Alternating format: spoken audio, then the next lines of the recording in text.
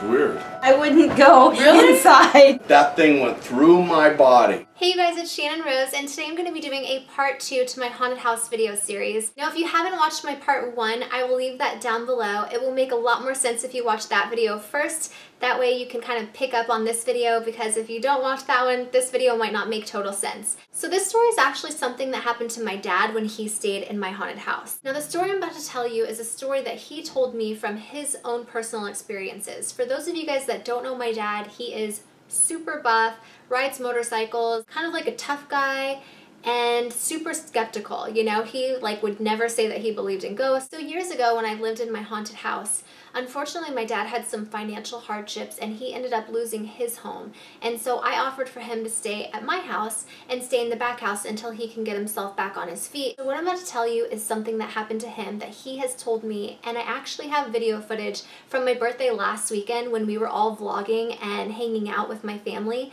We actually started talking about some of the things that had happened in my old haunted house, and I got it on camera of my dad actually telling the story of what happened to him in my haunted house. So I'm going to put that footage in a little bit later, but first I just want to give you the layout for what actually happened to him and the story that he had told me. Then I'm going to let you guys hear the story for yourself from him. My dad was sleeping in my back house, and in the middle of the night he had woke up to something. Something had woken him up. And so he was laying there just like with his eyes open, and he started hearing this noise, and it was like this tapping noise on the windows. And at first he was like, what is that? And then he started hearing it like on the roof of the house. And then he kept hearing these like tapping noises for a while. My dad's not the type of person that's like freaks out or anything or thought it was a ghost. He just thought it was me and my boyfriend like playing a prank on him at the time. He thought we were like messing with him. So he didn't get up, didn't think anything of it. He was just like, you know, those guys messing around, you know, in the middle of the night trying to scare us. You know, eventually the noises stopped and my dad had gone back to sleep. Well, the next morning my dad had woken up and he had come into the main house and we were all having breakfast together, and he had, you know, mentioned us pranking him last night. And we were like, Dad, what are you talking about? You guys were messing with me in the back house, you know, knocking on the walls and the doors and the roof and stuff. I was like, Dad, that wasn't us. He was like, oh yeah, sure, whatever. And I was like, no, seriously, Dad, we fell asleep at like 10:30 last night.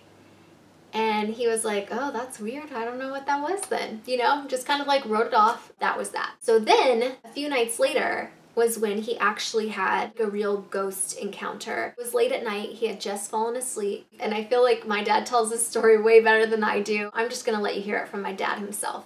Oh, it's weird. Seriously, me and her slept back there one night. In the back house. Oh. And we were sleeping. Then all of a sudden, I rolled over on my stomach, and then it must have been about 1 or 2 o'clock in the morning. All of a sudden, from my feet to my toes to the top of my head, swear to God, like a tingling feeling all the way through my body.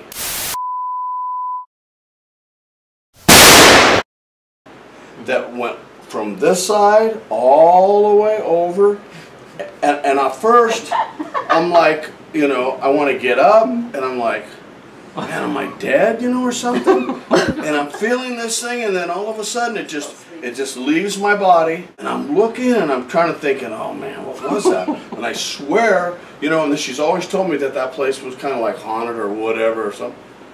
I don't know to this day what it was, and she was right next to me, sound asleep, but that thing went through my body, and I mean not just like my arm was asleep or my leg was asleep. From my head to my toes, complete sensation of tingling, starting here and going all the way through my body.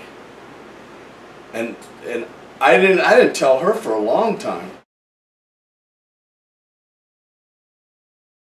We thought somebody was up on the top, you know, adjusting or doing something. It was another weird one. We thought it was you guys, or I thought it was you guys, and I'm saying, what the hell is that? Because it went from that one to this one, and I'm saying, what are they doing, running around the house? They can't get to the vent, you know?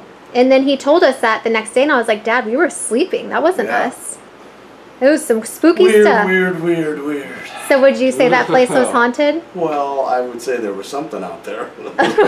Right before we left. The owners that just bought that, yeah, he shot everybody in the house and then shot himself. What he describes as a ghost that had gone through his body and he could feel it, and I think it like really scared him and creeped him out because my dad's a grown-ass man. He's a pretty tough guy. For something to scare my dad and think it was like supernatural, paranormal, like ghost experience, that's like a big deal. So when he told me that scared the shit out of me. And he didn't tell me for a while either, I think because he didn't want to scare me, because it was like my house and I had told him like, you know, I think my house is haunted. All my roommates have been telling me my house is haunted. You know, I've had some weird things happen to me, but I've just kind of like written them off.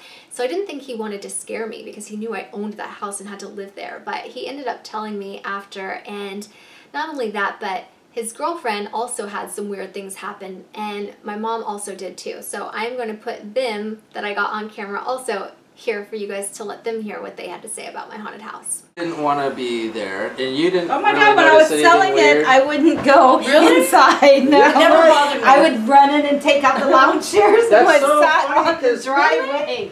Sat No, on the driveway for the people to come. I wouldn't go in the house by myself. Really? Mm-hmm. Mom, do you think the house was haunted? Yeah. Do you think the house was haunted? Yeah, I do. Yeah. You guys, I told you my whole family thinks that house was haunted. It's not a story I'm making up. The house was definitely haunted, and we have some crazy stories to tell you, so stay tuned if you want to see more. So moral of this story is I lived in an extremely haunted house and it was really scary. I have actually had some personal encounters myself that I haven't told you guys yet, but if you do want to hear those stories, be sure to give this video a thumbs up. Let me know down in the comments below, and yeah, I'll make a part 3 to this series. So I hope you guys enjoyed my spooky haunted house stories, and if you want to see more, let me know. I'm sending you guys all my love and all my positive energy, and I hope to see you in my next video. Mwah!